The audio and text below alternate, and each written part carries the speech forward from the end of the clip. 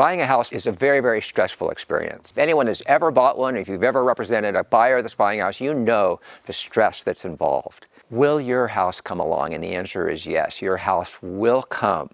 I had to experience it personally to really understand what buyers go through. We were looking for a house on Point Dume, and we found this perfect house, and we loved it, and it was on cliffside, and it overlooked the ocean, and it had a guest house, and everything was perfect for us. And my wife was in love with it, in love with it.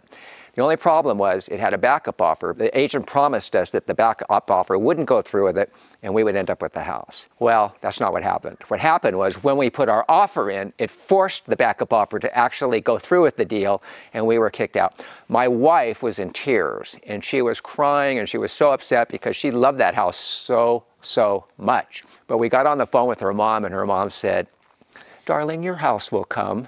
Don't worry. That wasn't your house." And how true are those words? How true they were, because 2 weeks later, we found the house where I'm standing right now. It was better than the one we saw. There was nobody competing with us on it, and we got a terrific deal on it. 26 years, and we've enjoyed this house. So the moral is just your house will come. Be patient, and just know that the right house will appear.